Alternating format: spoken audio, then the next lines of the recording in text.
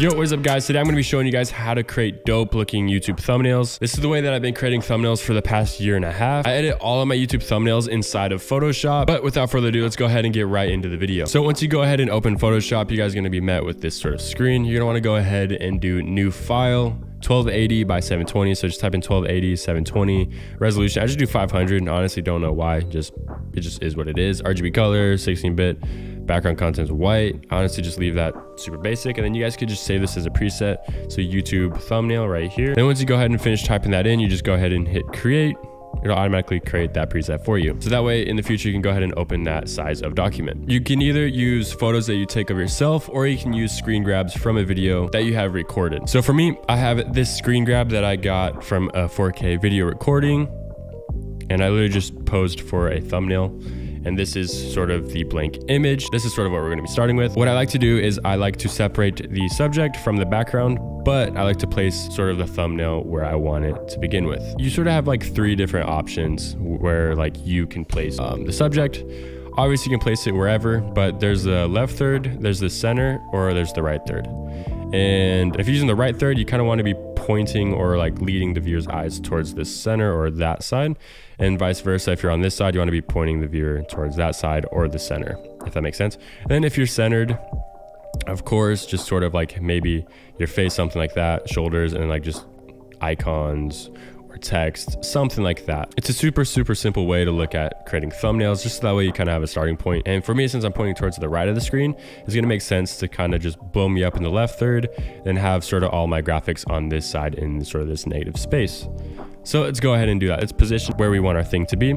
So just select the layer, and then I use Command T.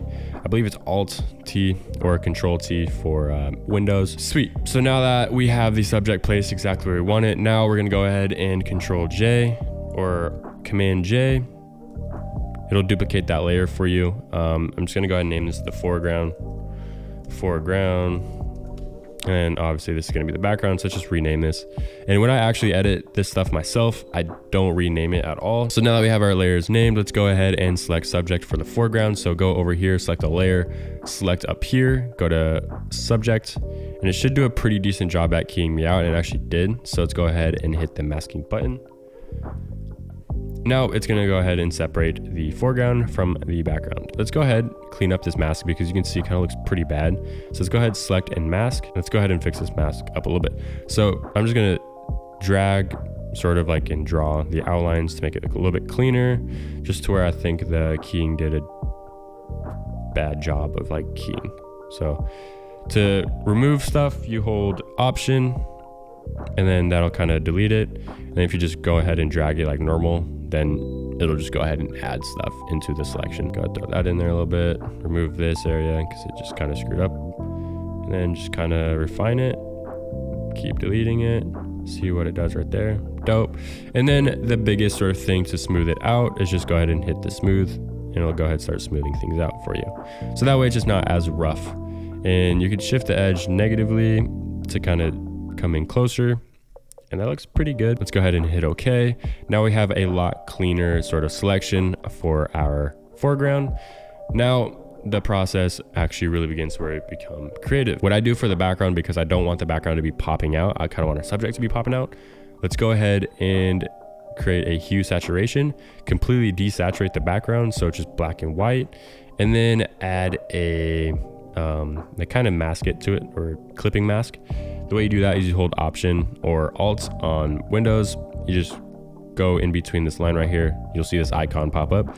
You click it, and then it'll kind of do that little arrow. That's telling you that it is clipped to this background layer. Let's go ahead and also do brightness and contrast. I want to turn the brightness down a little bit, just so that way we can kind of just separate the subject. You can already see there's some separation going on. Now let's go ahead and edit the foreground. With the foreground, I really like to do brightness and contrast. Let's just go ahead and throw these up there, and then curves for the actual layer, then just clip mask both of those. I'm going to go ahead and turn the brightness up a tad, just like that. That looks pretty good. And then go to curves. Right here, you kind of want to throw in S curve. So just right on this sort of intersection right here, bring it down a little bit. And then most people do like up on this dot, which it actually does look pretty good, but I found that like I've been liking this look down here, sort of in the center. Kind of just adds a little bit more contrast, and it kind of makes it look a little bit more like glossy, which for thumbnails, that's kind of the look that I kind of go for, just like super clean look. And yeah, that looks pretty dope. That looks pretty good right now. Let's go ahead and move on to the next step. And the next step is going to be adding some curves to the background as well. So kind of just bringing the blacks down a little bit, making it like actual black in the background. And so I'm just going to affect the shadows, just drag this endpoint over, and you'll see the shadows start to get really, really dark on the background layer only. And that's exactly what we want. Kind of just want to match sort of the blacks to here. We're going to go ahead and try to make the subject look a little bit more, you know, try to make it pop a little bit more. And the way we're going to do that is we're going to go ahead and use this dodge tool. And what this dodge tool does is, you can see if I swipe my face with it, it brightens it up. And these are sort of the settings that I use. I don't know if it's a default. I'm sure it probably is. Exposure 22%, and then like protect tones, whatever, range midtones. And then I just go ahead and I use the light that's already on my face to sort of like create more shape and dimension to my face. So I see that there's light hitting right here, and I see that there's sort of light hitting all along right here. And really what we're focused on is the actual highlights. So I'm just gonna go drag right through here, kind of bring sort of like this highlight up, and then same thing right here, just drag it up. And then I'm gonna go ahead and go with a big size and just do a general sweep of the actual face, just to go ahead and brighten up my entire face. Now, another trick for you guys to use is use this dodge tool on the eyes, and that's what kind of creates like the bright sort of cartoony look that people really like to go for in thumbnails. It just really makes you kind of stand out a little bit more, and sort of focus on the whites, and then really focus on the pupils, and then just kind of just keep playing with it. And then you'll see like it starts to really pop a lot nicer than what it was before. Same thing with this eyeball. Just go ahead, just keep going crazy with it until it kind of starts to shine through, and you'll notice like a red hue popping out. We'll go ahead and fix that later, so don't worry about that. Now let's go ahead and make my skin smoother. I don't have the greatest skin in the world, so this is kind of a step that I have to use. So go to blur tool, and then just bring it up by using the right bracket key, and then just kind of smooth out where the skin just isn't looking the greatest. And for me, that's pretty much my entire face, but it is what it is. Like kind of where there's texture, just kind of remove the texture, sort of texture right there, sort of texture right there. Just move that out a little bit. And then yeah, that looks pretty decent. There's just a couple of blemishes that I got to fix up. So just go ahead and use this bandage tool, the remove tool. The spot healing brush is what you want to use. There we go. That's the tool. This is looking funky today.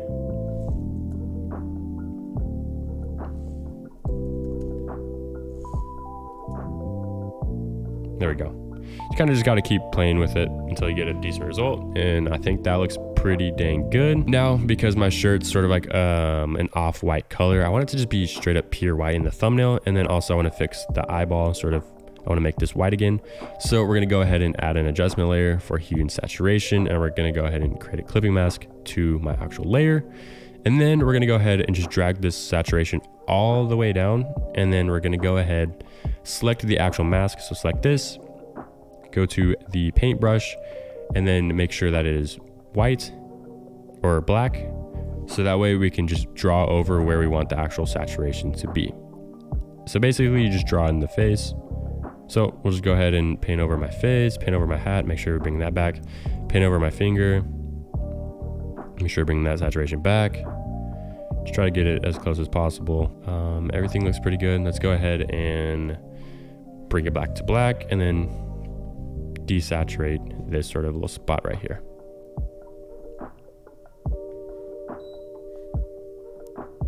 There we go. Just using the wrong tool. There we go.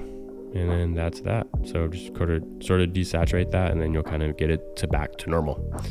So that's that. Now the next step is actually creating the graphics, I guess. We're gonna want to add graphics below the actual subject. So that way it kind of feels like it's like behind me. As you can see, like that's like behind me. So we're gonna go ahead and just do that with graphics in this area. I'm a big fan of using references. So let's go ahead and just drag in 2 references, and I'll show you kind of what I'm like enjoying about each one. So let's go ahead and look at the first one. The thing that I really enjoy about this thumbnail is I like the cursor, and I also like the fact that he went ahead and used the applications icon. And then here's the second one. I kind of just like the idea that sort of I had a picture of me pointing and he was pointing. I like that. And then honestly, I'm probably just gonna throw a thumbnail in this area. So sort of literally just placed like that. So let's go ahead and start creating the thumbnail now that we sort of have a reference to use. And if you have issues finding references, all you have to do is type in the title of the video that you're trying to recreate, and then you can sort through like most viewed videos or just whatever kind of sticks out to you. I'm gonna go ahead and go on Google, the Photoshop icon, and this one looks good, this one's clean, so let's go ahead and use it. Right click, copy image, and then you just Control V. And then I'm gonna throw this actually right here. It's kind of just where I want to place it. I'm gonna go ahead and throw a drop shadow on the foreground sort of subject, and the way you do that is you double click this and just go ahead and tap drop shadow, and I'm gonna go ahead and play with the settings. Dope. I kind of like that. It adds a little bit more depth to the actual icon itself. It doesn't look so flat. So this is after, that's before. Just looks a bit better like that. Now I'm just gonna go ahead and import a old thumbnail that I have created. That actually looks pretty clean. Like honestly, I could probably just wrap this up right here. But before we do, I'm gonna go ahead and import a cursor. So I went ahead and pulled up a Mac cursor, just Control C, Control V onto the actual layer, and then just make sure it's above the actual layer right here. You can literally just do something like that. Let's see if the black looks good. So a good tip to sort of when you're editing thumbnails is you can zoom out and kind of see what it's going to look like on YouTube. Let me go ahead and just Control I, invert, see if it looks better that way or that way. I'm liking the white cursor, so we'll go ahead and do that. Just a weird sort of shadow on this, so let's go ahead and fix that. Just pen tool, we'll go ahead and make selection, and we'll just Control J again, duplicate it, and then just delete, and then we'll go ahead and get the cursor that way. That looks freaking sweet to me. So that is honestly how I go about creating my YouTube thumbnails. Of course, each thumbnail is gonna look a little bit different. Using this workflow, using these sort of tips, these tools in these sort of ways will help get you the result that you're actually looking for. So if you guys wanna go ahead and learn more about content creation, please feel free to check out more videos on my YouTube channel, or go ahead and catch up with me on Instagram. I share a lot more tips and tricks there. But that is gonna be it for today's tutorial. Thank you so much for watching. I'll see you guys in the next one. Peace out.